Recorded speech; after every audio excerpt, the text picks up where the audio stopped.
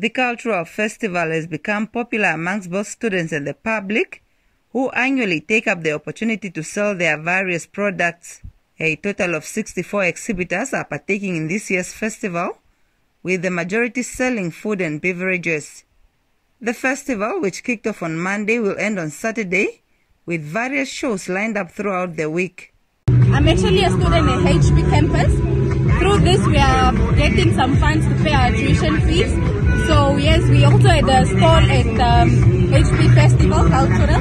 So we had to continue the site for more income, so we pay for our tuition fees and whatnot. Another avid exhibitor, Ongwediva, has been part of the festival since its inception and has applauded the IUM for affording them a platform to promote SME development. This event boosts our SMEs. As young entrepreneurs, it's really a privilege for us.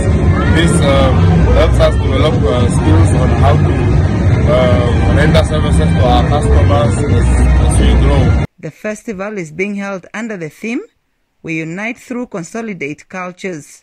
Ndapanda Shuya, NBC News. Ongwediva.